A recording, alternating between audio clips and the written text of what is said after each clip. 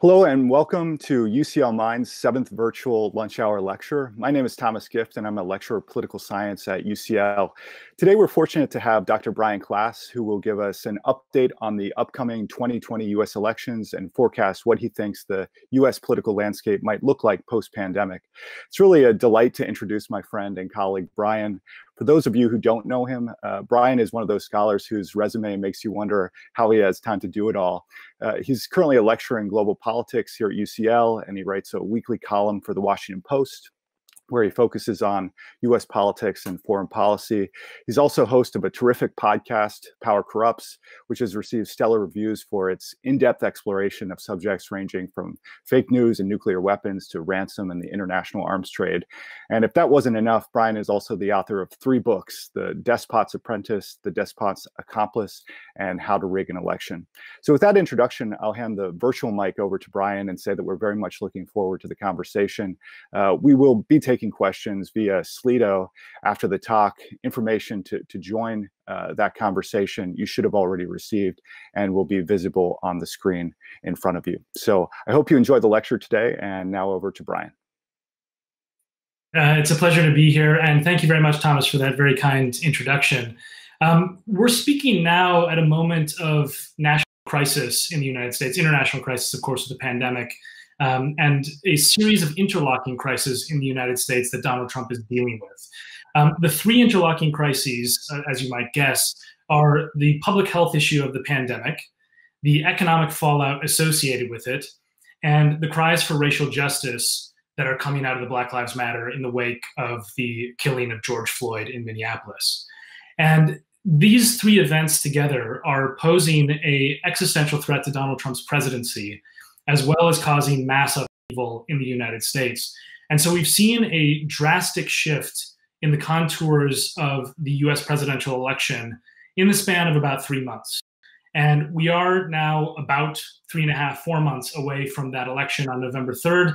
So I'll be previewing what that's going to look like, what the likely outcomes of that will be, what are the X factors that we don't know, because in US politics, there are always many things you don't know.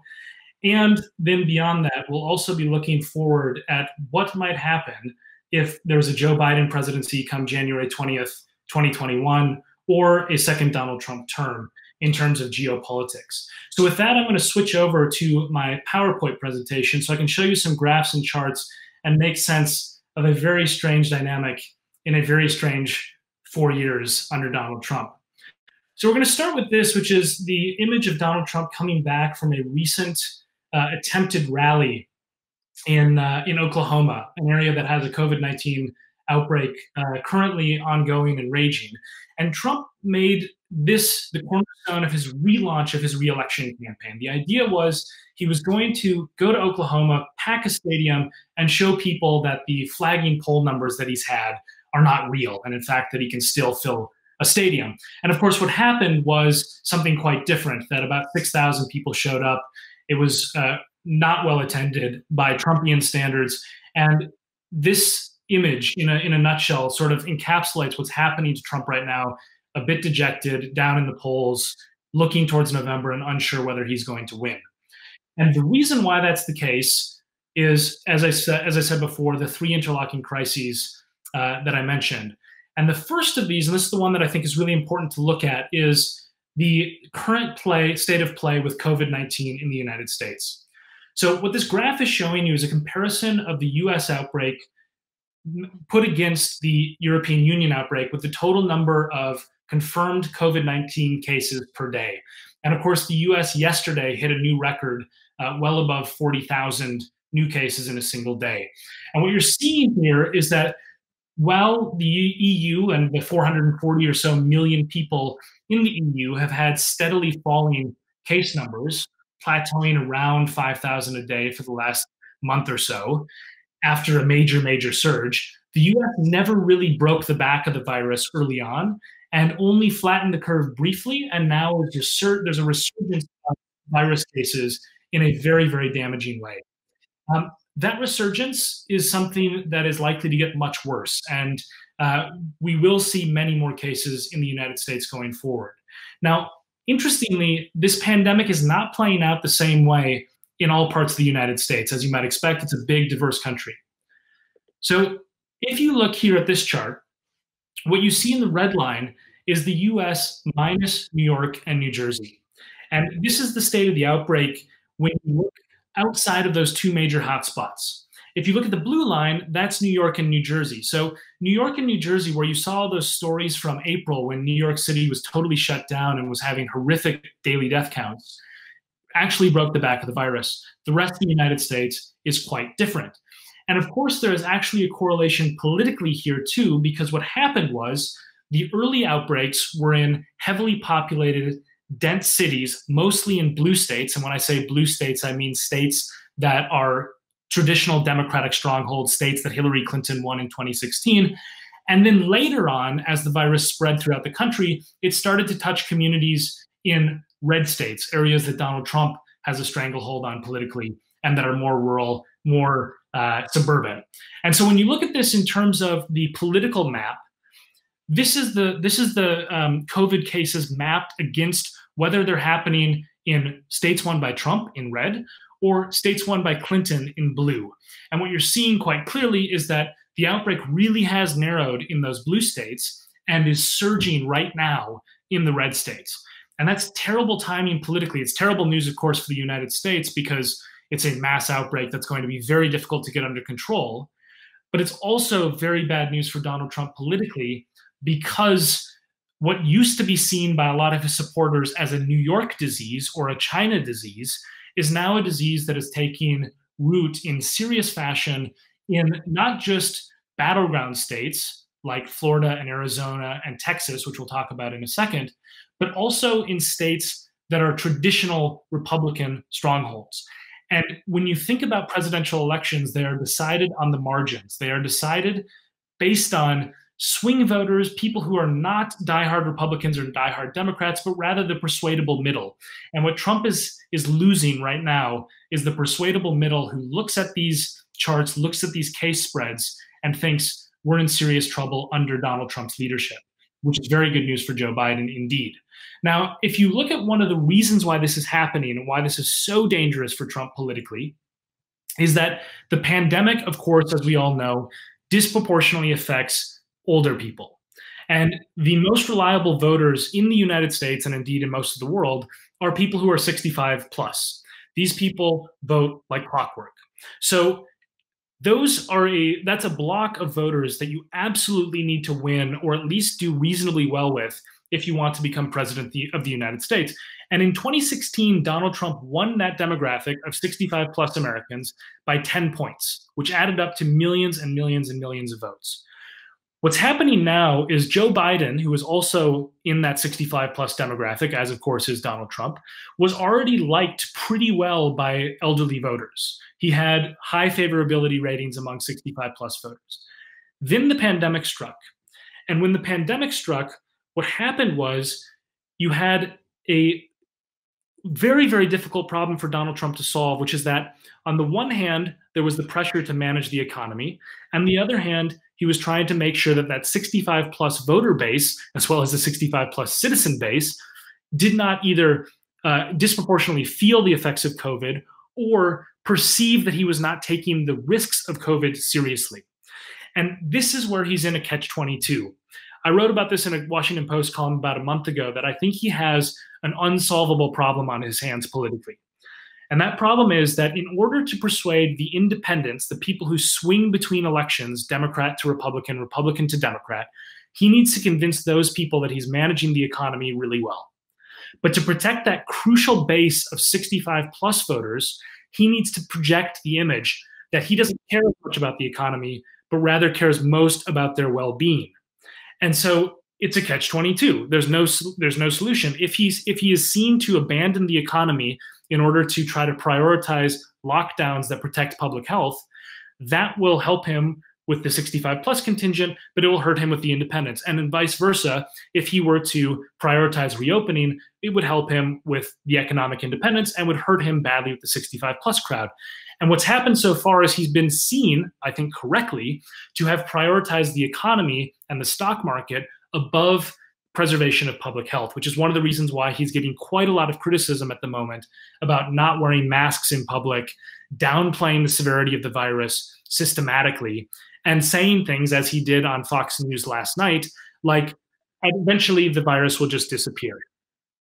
So those systematic downplaying, the systematic downplaying of the severity of the virus is hurting him politically, and it's very, very difficult to see how he's going to solve that problem absent a vaccine in the coming months.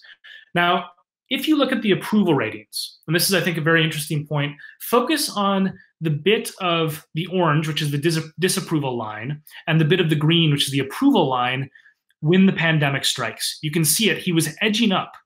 It's towards the far right of the graph, right, we're talking about here. He was edging up. The green line was increasing, and actually Trump was looking at like he was at one of the best points politically in his presidency. Then the pandemic, the economy, and the Black Lives Matter protests came as a perfect storm, and his numbers have taken a serious hit, and they are approaching levels that are worse than they've been at any point in his presidency. So you have a moment politically for him where he's heading into re-election at potentially the most unpopular period of his presidency. And he's unpopular in a way that's different from past bouts of unpopularity. So for example, in August of 2017, Donald Trump spoke after the Charlottesville protests, which you may remember involved white supremacists, Ku Klux Klan members, and neo-Nazis marching through a city in Virginia.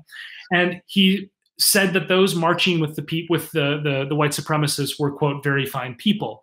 And he saw a massive change in his approval ratings, but they bounced back. And the reason they bounced back was because the fundamentals of the economy were still reasonably strong. And a lot of people thought, okay, he said something we don't agree with, but we approve of the overall state of the country. What's changed recently is that very few Americans of all political stripes believe the country is heading in the right direction currently. So now it magnifies the effects of those statements that are racist or bigoted in any way. It also magnifies the effects of downplaying the severity of the pandemic when, in fact, most Americans think it's extremely serious. So these disapproval spikes and the approval drops are likely to stick now in a way that I don't think was the case about prior moments where he lost popularity during his 3.5 years in office. Now, if we move on to the next poll, or the next slide, this is to show you the average of national polls between Joe Biden and Donald Trump. Now, what's striking about this and what's different about this graph from 2016 is the red and the blue never meet. In other words, Trump has never led Biden in a series of serious polls, right? He has always trailed him by between 5 and 9 points for the most part. You know, there's some polls that are outliers that put them closer, but the broad picture of polling that we're seeing is telling us a very consistent story of Biden beating Trump. Now, in 2016, there were moments like this time in 2016, in the summer of 2016, where Trump took the lead over Hillary Clinton or was at least statistically tied with her, and that's not happening now. The other thing that's very striking here is that when you look at national polls, as we all know from the 2016 experience in which Trump lost the popular vote to Hillary Clinton, but won the election in the Electoral College, the sort of convoluted way that America assigns the winner of the presidency by states. What you saw then was a reasonably narrow popular vote victory of I believe it was 2.5% roughly. If you have a 2.5% lead for Joe Biden, it is still plausible that he could lose the election in the Electoral College. If you have, as you have right now, a 9.4% average national poll lead for Joe Biden, it is impossible to imagine a scenario under which Biden wins by 10 points and loses the election. It's just too large nationally. But what we're also seeing in the polling is that when you dial into those swing states, the so-called battleground states where we don't really know who's going to win, the numbers are consistently positive for Biden there as well. So it's not that there's some massive surge of support for Biden in all the wrong places, aka in states he's already going to win, but rather that he is holding consistent and sizable leads in states that Trump needs to win in order to be reelected president. So I'll show you a few maps here to make this clear for those of you who are a little bit less attuned to geography in the United States with its politics. What you're seeing here is the actual results from the 2016 election by state. And what you can see is there's a sea of red with a couple bits of blue. Now, the reason, of course, that is the case is because what's happened in modern American political history is that Republicans do very, very well in rural America, very, very badly in urban America, and the battlegrounds tend to be fought in suburbs. So you're seeing a sea of red in predominantly rural states, many of them small, right? If you look in the middle of the map, at the top, you see North Dakota, South Dakota, extremely rural states, but they only add up to 6 electoral votes between them. That's the ND and SD you see in the top center of the map. And that's because there's just not that many people who live there. To understand the Electoral College, for those of you who are not familiar with it, the way that it works is there are 538 electoral votes up for grabs, which is why you need 270, a majority, in order to become elected president. The way those numbers break down is you have 100 electoral votes that are allocated based on the Senate. There's 100 senators. Each state has 2 senators. Therefore, each state automatically gets 2 electoral votes. Then you also have added to that the 435 members of the House of Representatives, which is a portion based on population. So, for example, if you look at Minnesota, where I'm from, that's the blue state in the middle and the top, MN. That state has 10 because there are 2 senators, as every other state has, plus 8 members of the House of Representatives. 8 plus 2 equals 10, 10 electoral votes. Now, the reason why it's 538 rather than 535, which is what you'd expect from 100 plus 435, is because you still get 3 electoral votes from Washington, D.C., which you see on the far right of the map in the little block, DC 3, right? So that's why you get 538 rather than 535. So 270 is the magic number. And as soon as you hit 270 electoral votes, you win. You're the president, right? Now, interestingly, almost all of the states record their electoral votes all together, right? So if you see Texas at the bottom center, TX 38, you don't split the votes, right? Even if it's a 50-50 contest in the end and Donald Trump wins by 1 vote, he will get 38 electoral votes. There are a few exceptions to this. You can see this in Maine in the top right of the map, where there's apportionment based on congressional districts. But those are the outliers. They're not normal. Most states allocate electoral college votes, winner take all. Whoever gets the most votes in the state gets all the electoral votes. Now that we understand that, and we're all on the same page, I'm going to move to the next slide. What I'm going to toggle between is these 2 slides. This is the 2016 results. I just showed you this. What you'll see here is in the top center, there's a band of 3 states that are red here. WI, right next to Minnesota, where I just talked. MI, Michigan. So we got Wisconsin, Michigan. And then if you go right of that, you'll see PA, Pennsylvania. That little arc there is why Donald Trump is president, because those states are typically Democratic states, and they have been for some time. And he managed to flip them. And he managed to flip them with a grand total of roughly 80,000 votes between those 3 states. So a very, very narrow margin. If all the people who fit in Wembley Stadium switched their votes in those 3 states, then Hillary Clinton would have been president. It was a narrow margin in a country of 330 million people. So if I switch to the next map, if Joe Biden, all he does is wins back those states, he will become the president with 278 electoral votes. So that's the most straightforward way for him to become president, is just to win back the states that have a tendency to be Democratic states anyway. Now, this next map that I'm showing you now, this is the battleground states. These are the ones where we don't know who's going to win. They're generally in play, some of them more so than others, depending on the polls. But what's really striking, if you look at this array of all these states, how many are there? 1, 2, 3, 4, 5, 6, 7, 8, 9, 10. 10 states. If I go back to the first map, all of those states that I showed you as battleground states are red. So in other words, the 10 states that most people accept are the battleground states for the 2020 election are all states that Donald Trump won last time around. In other words, there are no states that are currently considered in play that Hillary Clinton won last time. So Joe Biden doesn't need to run the table, and Donald Trump almost needs to run the table with the states he wins. Donald Trump needs to win most of these 10 states, if not close to all of them, in order to become president. Now, what you'll see here, if you look at the bottom left part of the graph, AZ, which is the brown bit there, Arizona, that is trending highly Democratic. It would be a surprise at this point to me if Joe Biden did not win that state, even though Hillary Clinton lost it in 2016. What you'll note then is there's 11 electoral votes there. So if Biden were to lose Wisconsin again, where you can see the WI in the top center of the graph, that's 10 electoral votes. He could lose Wisconsin, pick up Arizona, grab Michigan and Pennsylvania as is expected, still president. In other words, there's so many different permutations of how Biden can become president and very, very few permutations of how Trump can get reelected. That doesn't mean he's not going to win, right? It's still possible there could be a comeback. So much can change in 3 months, 4 months in American politics, as we've seen in the last 3 or 4 months. But right now, you would much rather be in Joe Biden's camp than Donald Trump's camp. What's also striking, this is the last thing I'll talk about with the electoral math, is if you look at Texas and Florida, Texas is in the bottom center, TX, Florida in the right bottom, FL. Those 2 states are the easy ways for Biden to win. If he can pick up one of those states, it's over, definitely over. There's no way that Trump becomes president.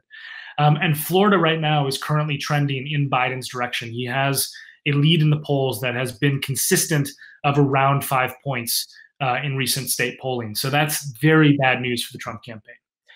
Now, if we move to the next aspect of this, one of the reasons why I think we're in such problematic territory for Trump is that the one thing that always protected him politically, the one thing that meant that no matter what he did and what he said, he still managed to have between 37 and 45% approval ratings for the last 3.5 crazy years of all the things he said and done, is because most people have believed that the economy was doing pretty well. And there's a lot of people who vote based on that. They're the pocketbook voters who vote based on how they're whether they have a job, whether their stocks are going up, whether their retirement savings are going well, etc. Now, if you look at this chart, and this has of course been replicated in the UK and other places as a result of the coronavirus, you see the true scale of the problem, right? These places that are shaded in gray are the years or the months in which the US was in a recession. And they are minuscule in terms of new unemployment compared to what we're experiencing right now, where up to 30 million people have lost their jobs in recent months. I mean, it's a huge amount of the American working population. Now, if there are people in the electorate, say those independent swing voters, even the people who voted for Trump last time around, who sort of liked that he was sticking it to the establishment, if they've lost their job, it's harder to pull the trigger voting for someone who they think is amusing or they think is sticking it to the establishment, but they're actually really feeling serious economic pain. And of course, the same is true if your life has been severely disrupted by coronavirus, or if you know someone who has either gotten very ill from it or has died, all while Trump has consistently downplayed the severity of the outbreak and held rallies at moments where public health officials said that was deeply irresponsible. So all of these things that are happening at the same time are to say, normal people in the United States understand we are in crisis, and Trump has not been acting like we are in crisis. In fact, if you look at his Twitter feed in the last day or so, he tweeted enormous quantities of tweets yesterday, and almost all of them were about statues, protecting statues of Confederate leaders, about television ratings of Fox, his favorite news channel, compared to CNN and MSNBC, and also talking about how he was the victim of fake news.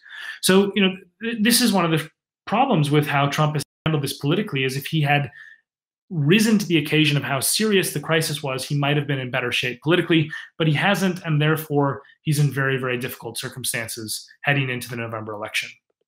Now, I want to shift gears a little bit to talk the last 5 minutes about the international ramifications before we have question and answer.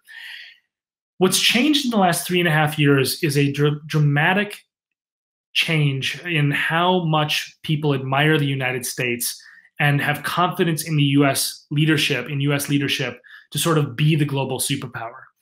What you're seeing here on the chart is from Pew Research, and this is a survey of publics, citizenry in various countries about how much confidence they have in Donald Trump to do the right thing regarding world affairs. And the numbers are, they're the lowest I've seen in the polling of Pew, and they're totally abysmal, right? You can see in Germany, 13% of Germans have confidence in Trump. In the UK, 32%, a bit higher, but still very, very low for what is the UK's most powerful and important ally. Similar numbers in most of the major Western alliance countries, whether you go from Italy, Australia, Japan, France, et cetera, very, very poor numbers for Donald Trump. What's important to note here is that this was not always the case. So I went back and looked up Germany, for example, in 2009 when Barack Obama had just become president. That 13 was 93, right? So it's an erosion of 80% confidence among the German public from the beginning of Barack Obama's presidency to the current point of Donald Trump's presidency. Now, a lot of Western leaders internationally, say NATO member countries, understand that it's probably in their country's interest to have at least a military or economic or some sort of an alliance with the United States being the most powerful country on the planet. But you can only maintain that for so long if your public doesn't agree. And that's, I think, really what's at stake here internationally and geopolitically in the 2020 election is the disconnect between, say, Angela Merkel saying that we need to be friends with the United States and 13% of Germans having confidence in the United States leader.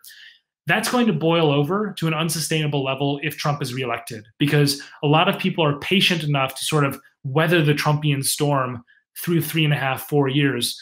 But if it's becoming the better part of a decade, and it's going to be through 2024, I think you're going to see some pretty drastic geopolitical shifts from Western countries hedging their bets, thinking that the United States is not a reliable ally or an admirable ally, as you've seen with some of the stuff with Black Lives Matter. And that could have major geopolitical shockwaves. Now, the major beneficiary of those geopolitical shockwaves would, of course, be President Xi of China. And under normal circumstances, and by which I mean normal would be anyone who's not Trump was president, aka any current, any recent Republican or Democrat had been president, you would have probably had a much more sober response to the coronavirus. You would have had more world leadership. You would have had more spearheading of initiatives at the World Health Organization rather than, for example, withdrawing from the WHO and trying to defund it as Trump did in the middle of the pandemic.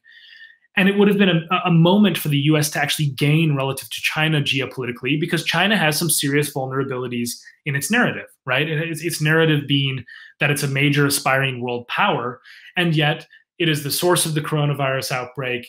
It has responded to it with a series of authoritarian crackdowns. Its human rights picture is, of course, quite bleak. And as a result, it would have been a moment of opportunity for the US to sort of hurt that global leader image that China is seeking to project. Instead, there has been a major opening for China internationally as a result of Trump unilaterally withdrawing from global leadership, not just with the coronavirus, but of course with withdrawing from the Paris Climate Accords and all of the other things that he's done that have shown that he is not interested in the US being a major world superpower in the way that it has been historically. So what I suspect the 2020 pivot point will be is, if Biden wins, one of his top line arguments in his campaign has been to make the US respected again internationally. And that comes with re-engaging with the world, including quickly reinstating the Paris Climate Accords, coming back to the WHO, a series of international agreements, et cetera, and trying to swing that momentum back towards the US. Now, whether that's going to work or not is a question. But I think if Trump is reelected, we will see a seismic shift in geopolitics where even staunch US allies start to hedge their bets. They start to diversify their alliances. They start to downgrade the number of eggs they put in the US alliance basket, and so on. So that's, I think, what's really at stake here internationally. I've explained to you why I think Biden is likely to win. Of course, never say never in US politics. Many pundits learned that lesson the hard way in 2016. But right now, it is looking like, if current trends hold, Joe Biden will likely defeat Donald Trump in November. We will have an extremely interesting, to put it charitably, period between November 3rd and January 20th, when the new president is inaugurated. And we will potentially return to some level of normalcy into 2021. But as I say, they're serious, and there are so many unknowns that we simply can't say with certainty exactly what will happen. And with that, I will turn things back over to Thomas, who will lead you in a bit of question and answer for me. Thanks, Brian. That was a very insightful lecture. And as Brian said, we're going to transition now to the Q&A portion of this event. And I'd encourage you to submit all of your questions on Slido, and we'll try to get through as many as we can. As we wait for questions to come in, I'll just start by asking you this, Brian. Is the 2020 election primarily a referendum on the president? And if so, should Biden's strategy simply be to lie low and play not to lose and hope Trump's approval ratings remain in the basement, or does he still have to run an assertive or even bold campaign where he's playing to win? Yeah, it's a very good question. So I think what you've seen in the last couple months, the main criticism of Biden in the last couple months has been that he hasn't been as outspoken, as visible. He's been, of course, the Republican attack on him is that he's been in his basement where he's been isolating because of the pandemic. That period has also been the period where his lead over Trump has drastically expanded. And that leads me to conclude that this is a referendum on Trump, because I don't think that what's happened in the last 3 months has been that people have gotten to know Joe Biden in a different way than they did before. I think what people have started to think in the last 3 months is things are extremely serious in these three crises. We don't have a leader who is rising to the challenge, and we have a steady pair of hands in Joe Biden because he was president for 8 years previously. He knows what he's doing, and he's not going to mess things up in a serious way. The sort of idea that he's competent is one that I think is probably his strongest suit. Now, that being said, when it comes to who actually shows up on November 3rd, that's very important. And if Biden doesn't do outreach to the sort of Bernie Sanders wing of the party, the Democratic Party, which views Biden as too moderate, that could be a problem for him. I mean, there's no question about that. But I do think that in terms of raw numbers of voters, what Trump should really worry about and what Biden should really focus on solidifying is the swings of two blocks. One is the older voters I talked about previously, right, where Biden has made major inroads in a very, very important demographic. And the other is in white, non-college educated voters that are Trump's base. That is literally the most common group of Trump voters, is the white, non-college educated males. Now, Biden is going to get absolutely stomped in that demographic, but he's going to get stomped less than Hillary Clinton got stomped in that demographic, right? Hillary Clinton lost that demographic by above 30 points. If Biden loses it by 10 points, he'll probably be president. So I think that that's something to keep in mind, is you have a lot of discourse within the Democratic Party about winning over the Bernie Sanders contingent, et cetera.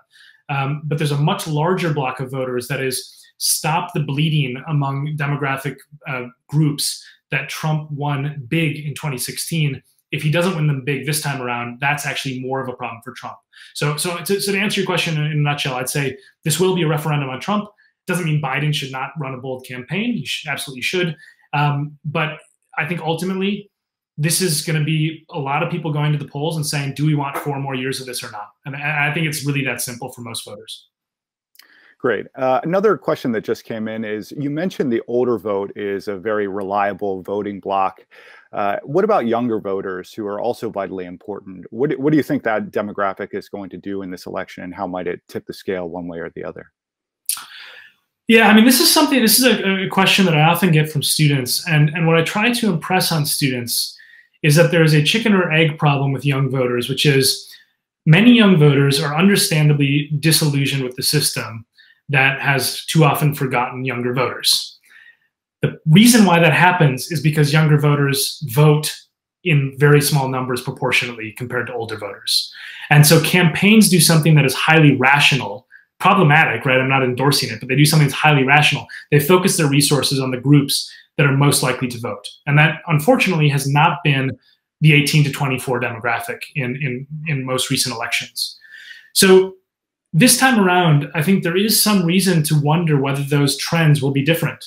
There is reason to question and raise the possibility that younger voters who are energized by issues like climate change or just energized by issues like Black Lives Matter, which is resonating enormously with younger voters, are going to turn out in numbers that is not expected, right? And that's something that is, again, it's a data point that if that happened would be very, very bad for Donald Trump, because that group overwhelmingly would vote for Joe Biden.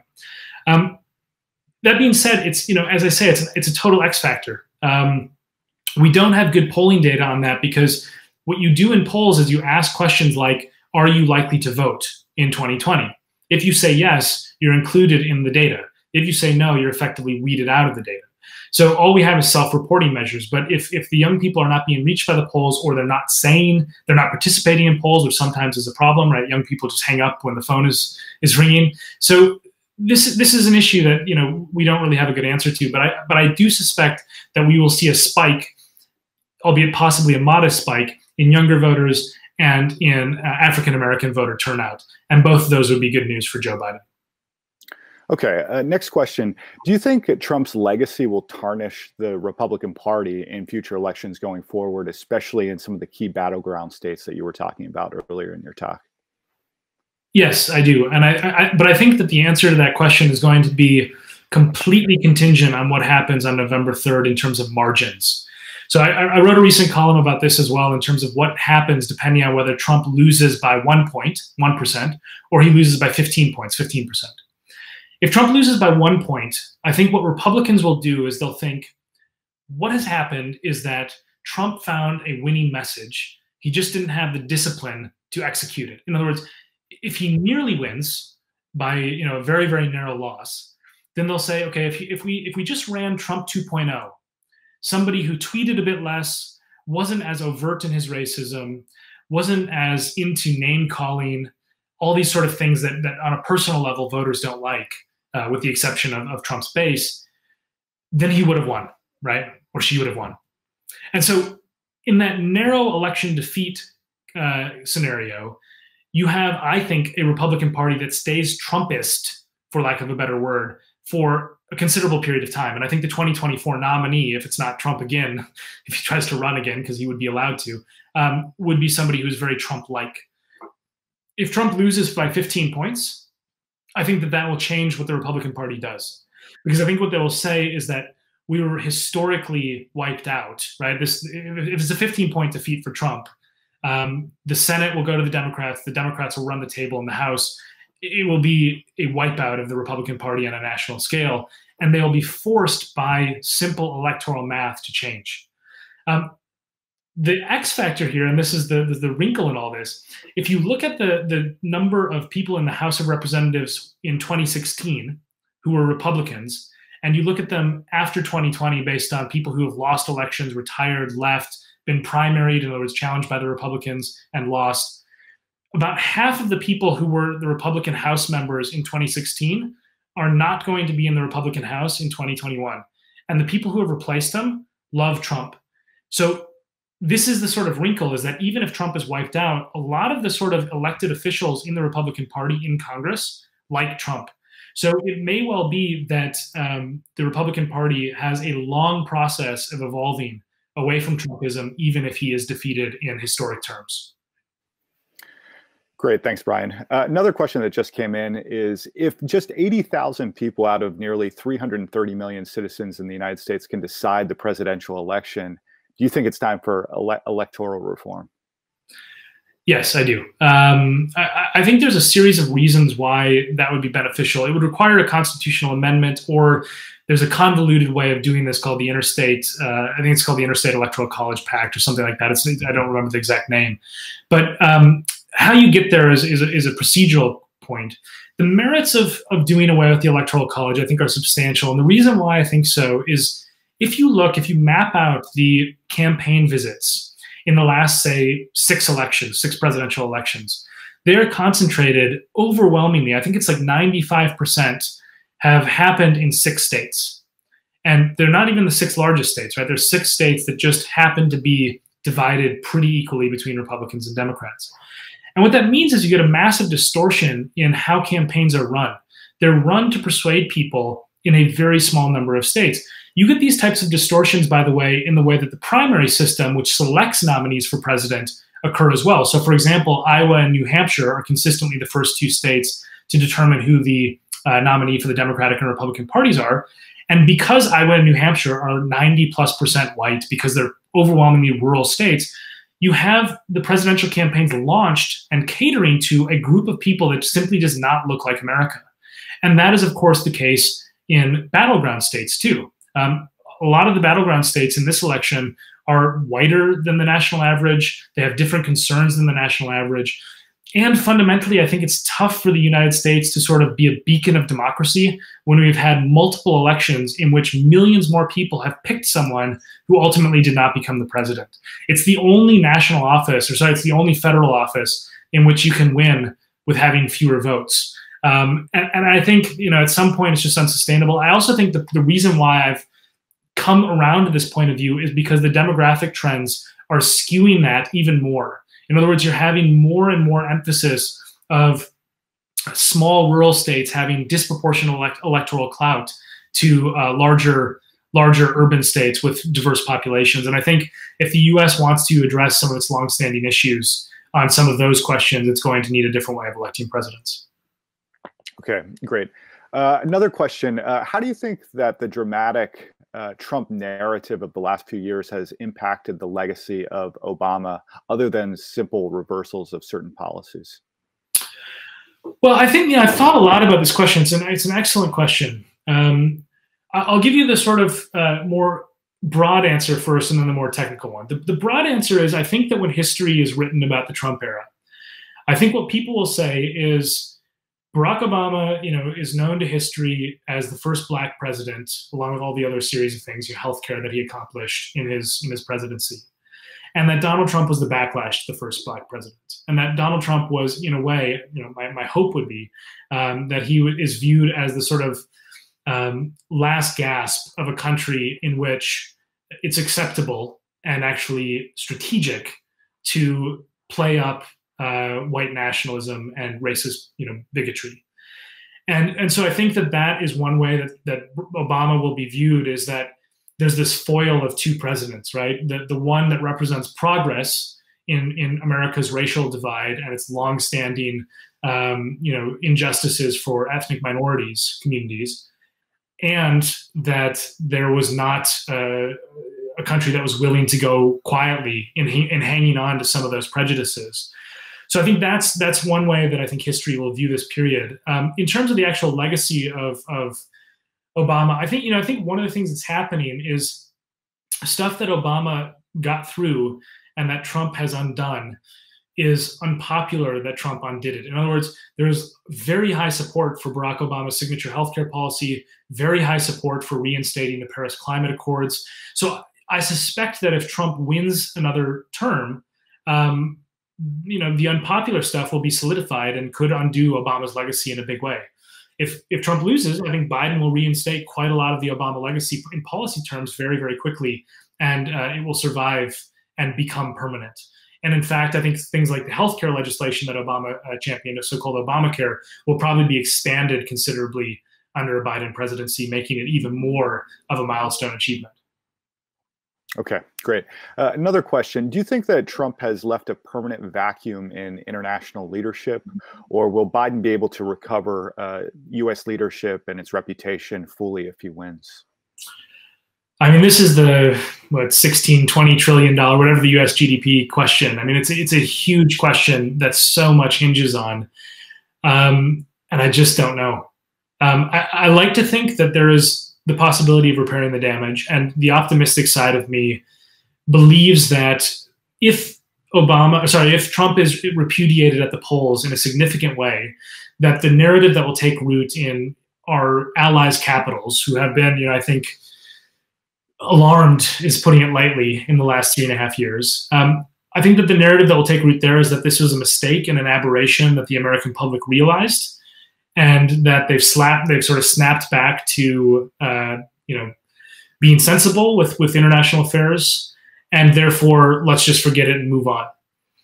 That's the optimistic side of me. I think I genuinely am quite pessimistic if Trump wins re-election, that there will be a unfixable problem in U.S. international leadership. I don't think that the U.S. will be able to recover its sort of position as global superpower by 2024 if Trump were to be reelected.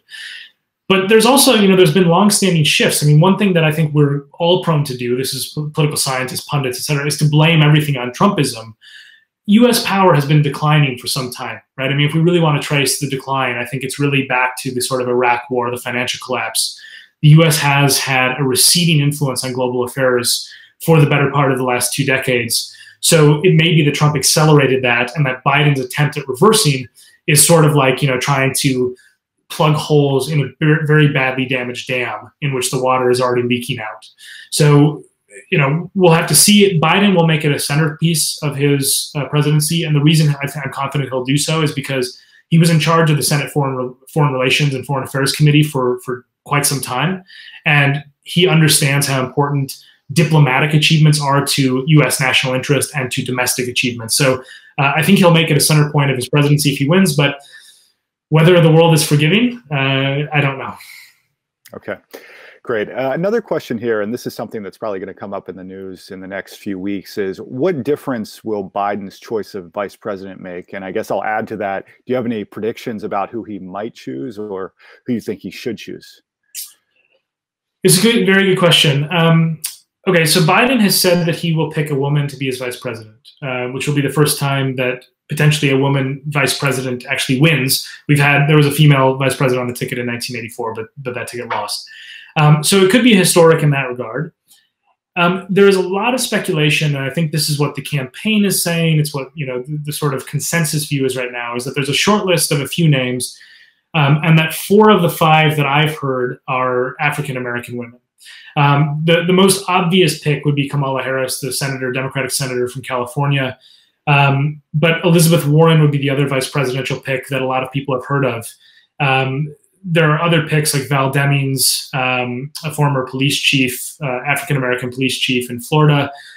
So I don't know is the short answer. In terms of how much it affects turnout and the results, I think it could do significant good for the Biden campaign, have a significant effect in terms of solidifying the Democratic base. So this could be a surrogate that really fires up the people who are less sure about Joe Biden in the first place. I don't think there's that many people, though, in the United States who are going into an election where they decide, do we want 4 more years of Trump? And they're going to be swayed by the vice presidential pick of the Democratic challenger, right? Because of what I said about how this is a referendum on Trump and whether we want 4 more years of this or not, I just don't see that many people saying, yep, he got the vice president pick right, now I will vote for Joe Biden, or I'm not crazy about the vice presidential pick for Joe Biden, now I want Trump for 4 more years. It just seems like that's unlikely. What it could do, as I say, is turnout for energizing the Democratic base and really firing up blocks of voters. And of course, there's a question about if you were to pick an African-American vice president, female vice president, whether that would really, fire up the people who care a lot about the Black Lives Matter protests right now. Having an African-American side-by-side sharing power with Joe Biden in the White House could be a signal to those younger voters, for example, we talked about, that Biden has heard them and is taking them seriously. So it's more about consolidating voters that he has or that like him to begin with than it is about winning over new voters that don't like Joe Biden already. Great. One of our audience members asks, how nasty is the campaign likely to get, especially if Biden maintains these poll gaps? And what types of tactics do you think that Donald Trump will pursue, especially if he's feeling desperate going into the elections? I mean, this is going to be the ugliest scorched earth campaign I think we've ever seen. It already is. I mean, the thing that's happening is there's a campaign occurring on social media that Trump is running that is extraordinarily ugly. I mean, conspiracy theories, unhinged accusations, really dangerous rhetoric, I would argue. Stuff that invokes political violence. All that stuff is happening. It's just not necessarily in international news for the depressing reason that it's become normal, which is to say that we've just gotten used to it. So now we no longer report on the latest Trump ad and how incredibly violent the rhetoric is or incredibly bigoted the imagery is, whatever it is. I'll respond also by saying I'm extremely worried about what's going to happen between November 3rd and January 20th if Trump loses. I'm worried what will happen before then, because I think things like voter suppression will be part of the Trump playbook if he's down in the polls, right? Trying to make sure that people who want to vote can't vote. And of course, there's a racial bias to this. We already have a problem with this in the United States where African Americans, I believe, have about 45% longer waiting times than white voters. Latino voters, about 46% longer waiting times than white voters on average. So that attempt, I think, especially in the moment of the pandemic, where there's already going to be pretexts by which you can close polling locations, I'm really worried about that. After the election, if Trump loses, there is this period in US politics between November 3rd and January 20th, the inauguration, where Trump is still in office, but he will have known the result. And it's quite clear he's going to try to discredit the results. He tried to do this in 2016 when he won, right? When he won the election, he claimed that 3 to 5 million people voted illegally, which is it's a lie. I mean, it's totally untrue. There's no evidence to back it up whatsoever. And he tried to discredit that election, even though he won. So the idea that he would try to discredit an election he loses, I do not find far-fetched, right? And he's already been tweeting about this consistently. Now, again, this is where the margins come into play, because if it's a narrow election, that's a very destabilizing thing for the president to do. If it's a landslide election, it will be him screaming into the Twitter wind saying, I was robbed, when in fact, normal people will see the resounding defeat and think, look, even if there were minor irregularities, which there may be, they wouldn't have affected the result. So anyway, I think I'm optimistic in terms of the resilience of American democracy to put who has won the election in the White House. I'm very pessimistic about how ugly it's going to be to get there. Okay, great. One person asks, do you think Joe Biden has more international support? And I guess I'll just reframe that a little bit to ask, what do you think the US-UK alliance would look like under Biden in contrast to what it's been under Trump for the last 3.5 years? Good question. So I think internationally, there's a clear favorite for most countries, with two big exceptions. So I think Russia and China are very keen on seeing Donald Trump reelected. We saw there was interference on Trump's behalf, information warfare launched by the Kremlin, et cetera. I have no reason to believe that won't happen again, or is already happening, which is what the intelligence consensus seems to be. They want him not because he's necessarily going to be better for their issues, although for Russia he probably will be, but more because a splintered, chaotic Western alliance is the best thing for Putin and Xi. Biden, I think, is the clear favorite for most NATO member countries because he values the alliance quite clearly. He doesn't berate them publicly, et cetera. In the UK-US relationship, one of the things that's interesting is Trump has spoken a big game, right? I mean, you, Thomas, know you've been, I'm sure, interviewed many times about the UK-US trade deal, for example, which the BBC often covers. And what Trump has done for the last 3.5 years is said, we're going to fast track it. It'll be top of my list. I'll sign it immediately, right? Well, I mean, each successive month, it hasn't happened. And now the time has run out. There's no way there'll be a trade deal, a serious trade deal, before the election. So, I think that the idea that Trump is going to do some sort of benevolent trade deal for the United Kingdom is a fantasy. He's a transactional person. The only way that he will sign a deal is if he can publicly claim victory, which to him means the other side loses. Whereas Biden would approach it as, the standard internationalist approach, which I think George W. Bush or Barack Obama or Bill Clinton would have done, which is to say, we all win when there's a good trade deal. And I think that's a problem for the British government, because the British government needs to claim that Brexit has created victories and that global Britain is really doing great trade deals.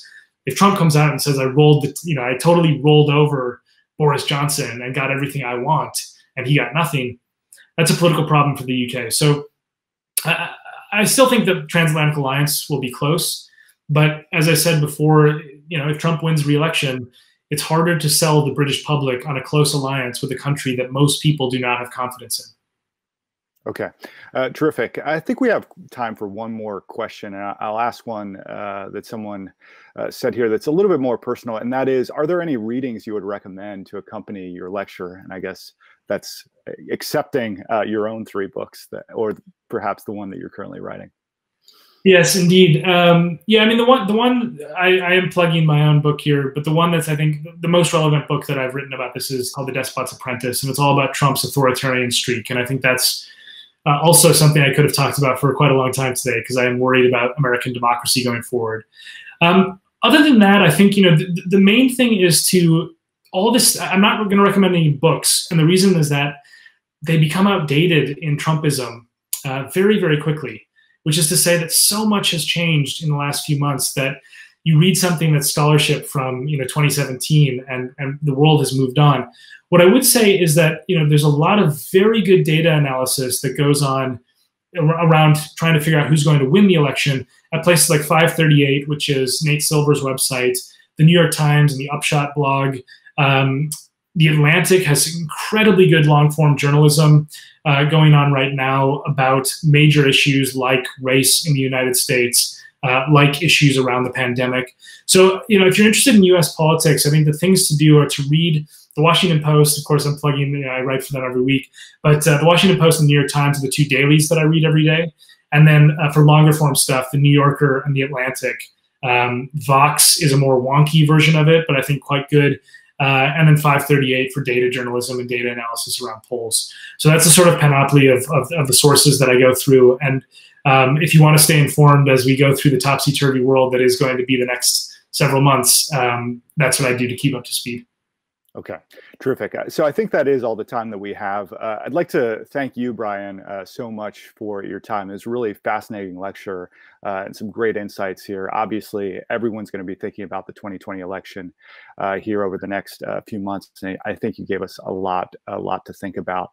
And I'd also like to take this opportunity to thank everyone in the audience joining us today. You will receive an email in the next day or so with the short feedback survey and also the upcoming schedule of lectures. And we do hope to see you soon at another lecture going forward. So in the meantime, stay well, and thanks so much for your time.